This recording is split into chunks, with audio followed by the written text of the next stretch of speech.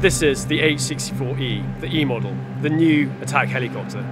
This is the future of combat aviation and key to how the Army will operate in the deep under Future Soldier.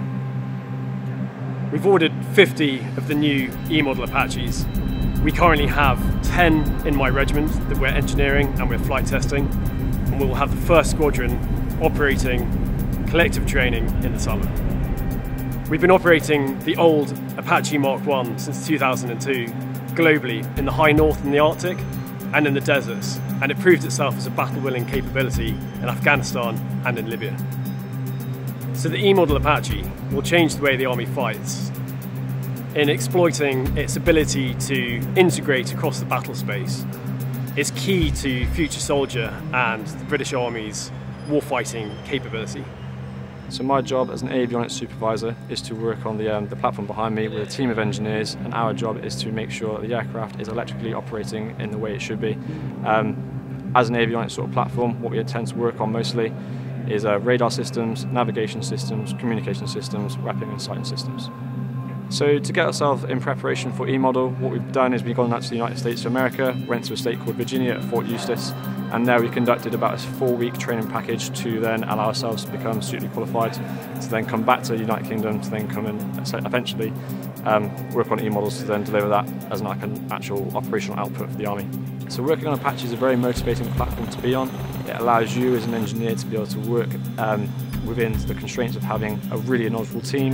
You're working with highly educated sort of people in the sort of environment, and it allows us to go outside the door and then do what we do best. You know, with engineers, we want to be able to make sure that we put aircraft into the sky, and for us that's the biggest thing that we'd like to go and achieve and do.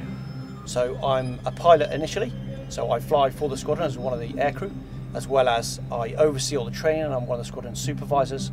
I would train and assess our squadron's aircrew. I'm very excited about flying the Echo-Model Apache. This is going to allow us to do our job miles better. It's more lethal, agile, faster, more powerful. It's going to allow us to support ground forces as well as other air users much better.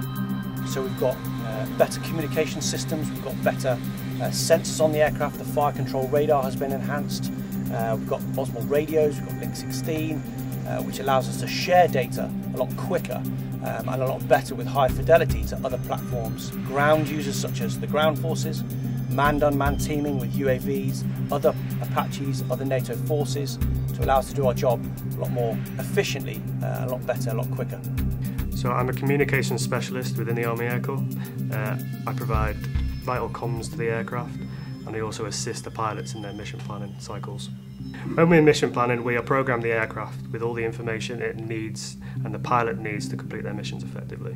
The new mission planning software that we've received for the new E-model is far superior to the old mission planning systems.